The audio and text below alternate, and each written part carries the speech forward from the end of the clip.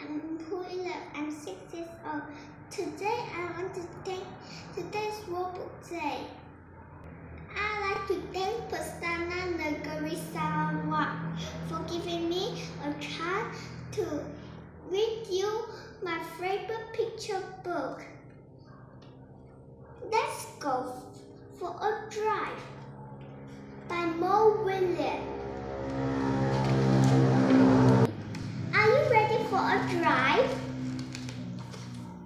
Let's go for a drive.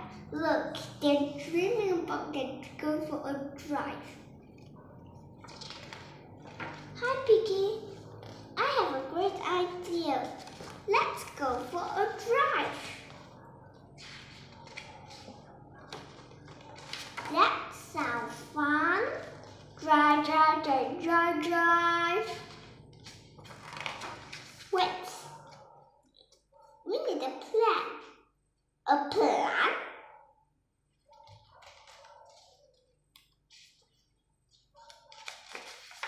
First, we need a map. I have a map. Get that map! Zip! You cannot go drive without a map. I have the map. Zip! Drive, drive, drive, drive, drive. Map, map, map, map, map. Wait. It might be sunny while we drive. We need sunglasses. I have sunglasses. Get those sunglasses.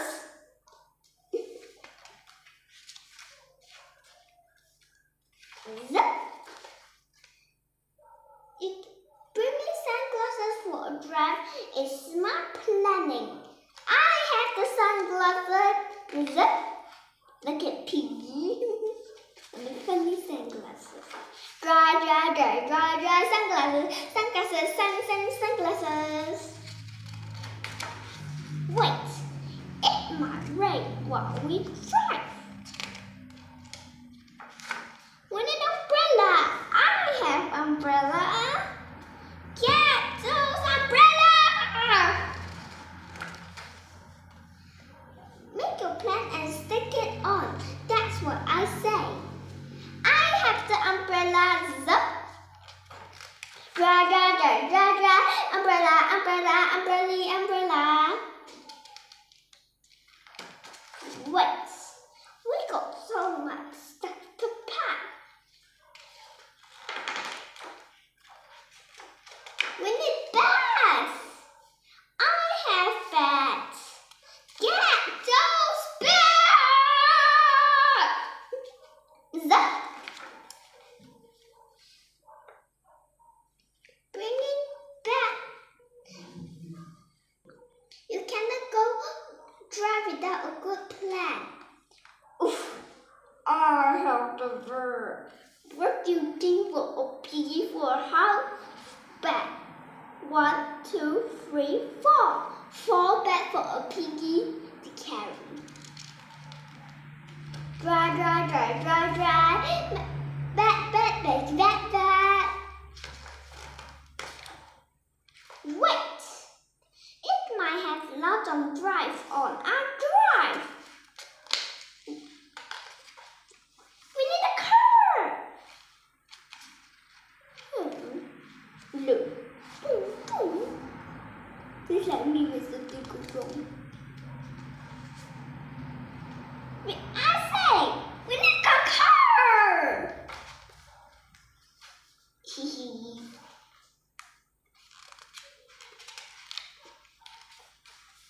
Piggy, do you have a car?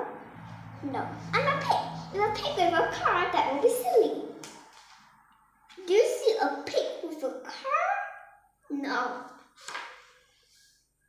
Do you have a car? I do not have a car.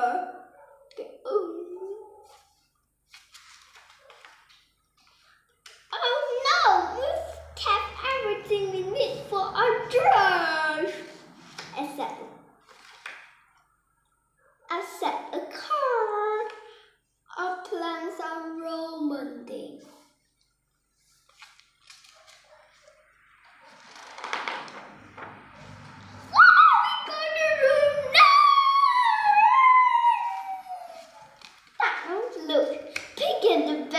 and the umbrella and sunglasses and the map are flying in the sky.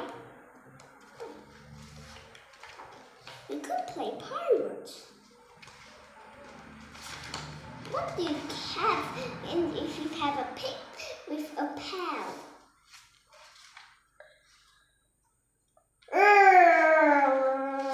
Look at pig.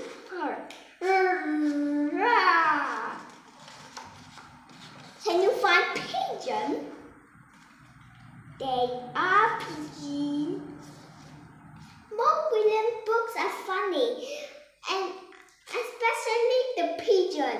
When I read the pigeon, I think I was the pigeon. Exactly for the last page, it has the pigeon.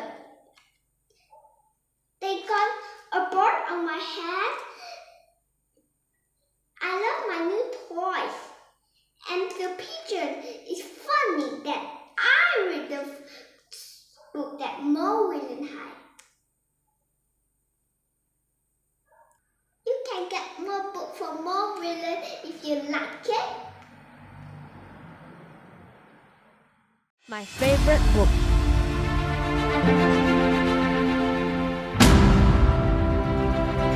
Hello everyone, I'm Kaedan Chang and I'm 11 years old. I would like to thank Pustaka Negeri Sarawak for organizing this event. This event is in conjunction with World Book Day. Today, I am going to be reading this book called Spirit Animals. The author of this book is Brendan Moore. I started reading this book this month when my mother bought it for me at Popular.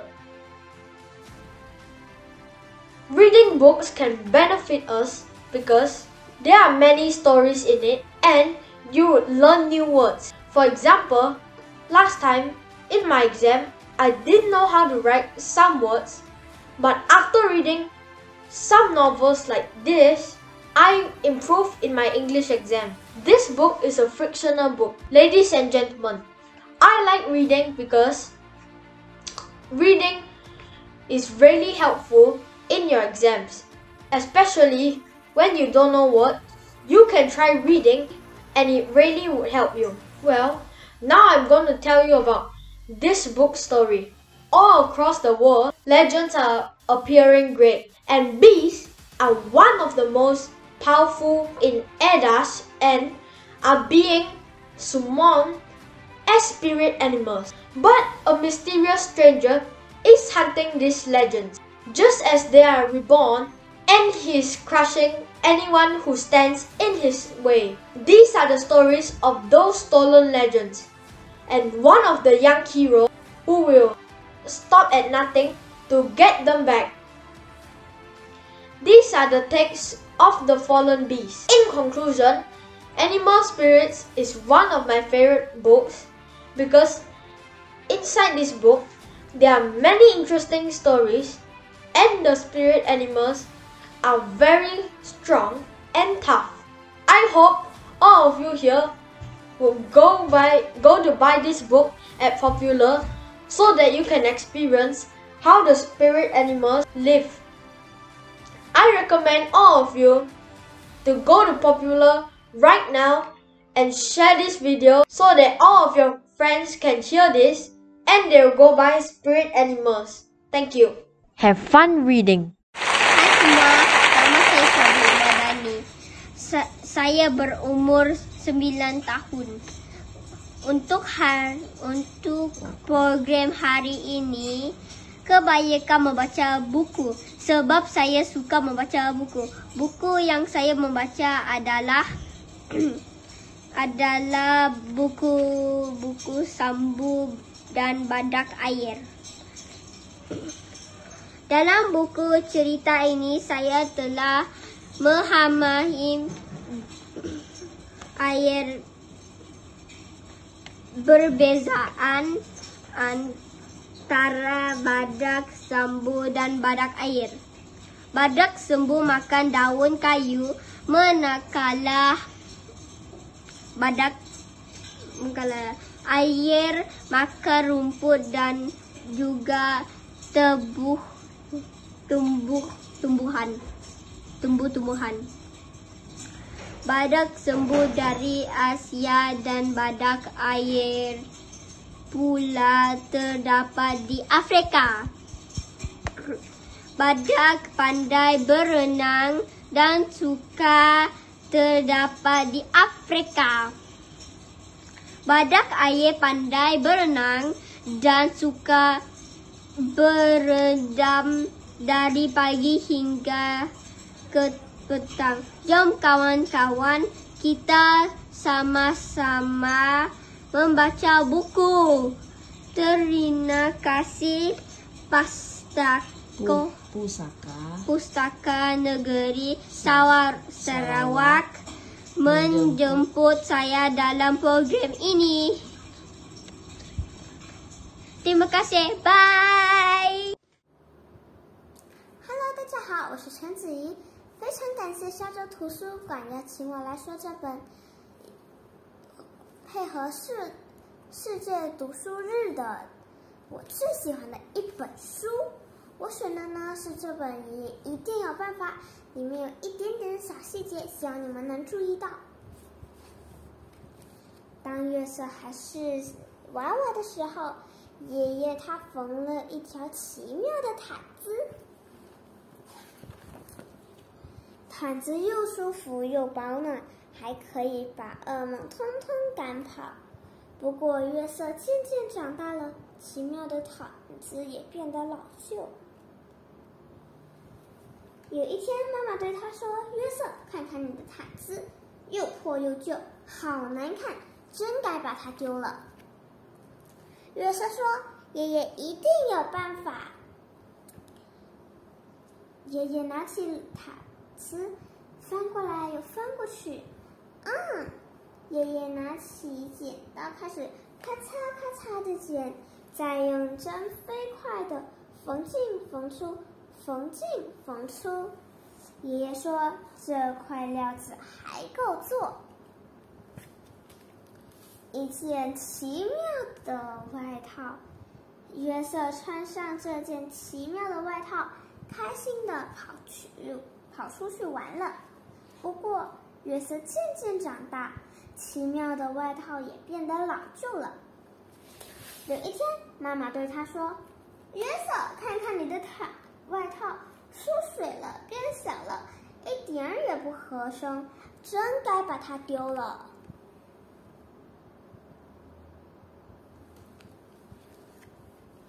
约瑟说：“爷爷一定有办法。”爷爷拿起了外套，翻过来又翻过去。爷爷拿起了剪刀，开始咔嚓咔嚓的剪。再用针飞快的缝进缝出，缝进缝出。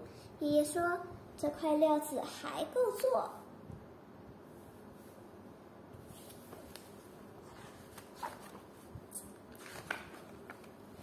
一件奇妙的背心。”第二天，约瑟穿着这件奇妙的背心去上学。不过，约瑟渐渐长大了，奇妙的背心也变得老旧了。有一天，妈妈对他说：“约瑟，看看你的背心，上面沾了胶，又沾了颜料，真该把它丢了。”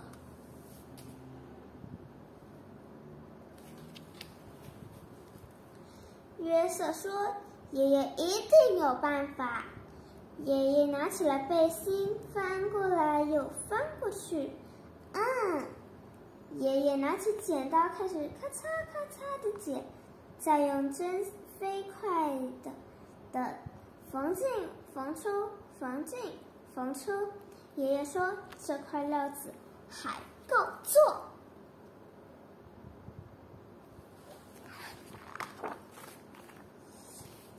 一条奇妙的领带，每个礼拜五，约瑟都带着这条奇妙的领带去爷爷奶奶家。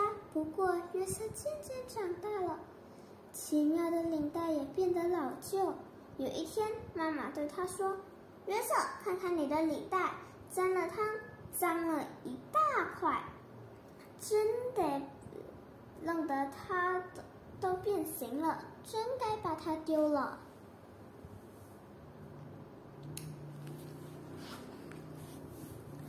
约瑟说：“爷爷一定有办法。”爷爷拿起了领带，翻过来又翻过去。爷爷拿起剪刀，开始咔嚓咔嚓的剪，再用针飞快的缝进缝出，缝进缝出。爷爷说：“这块料子还够做。”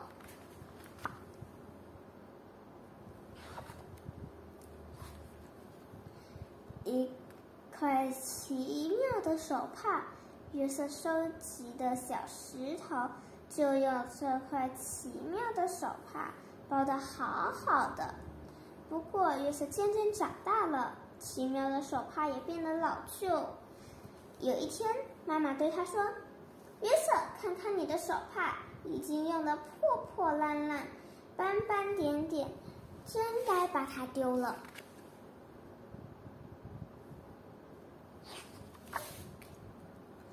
约瑟说：“爷爷一定有办法。”爷爷拿起了手帕，翻过来又翻过去。爷爷拿起了剪刀，开始咔嚓咔嚓的剪，再用针飞快的缝进缝出，缝进缝出。爷爷说：“这块料子还够做。”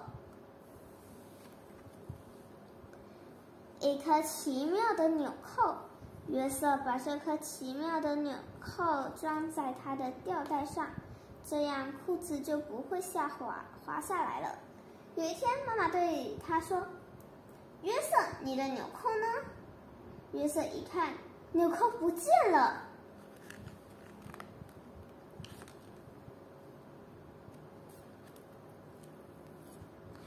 他找遍了所有的地方，就是找不到纽扣。约瑟跑到爷爷家，约瑟嚷着：“我的纽扣，我的奇妙的纽扣不见了！”他的妈妈跟着跑来说：“约瑟，听我说，那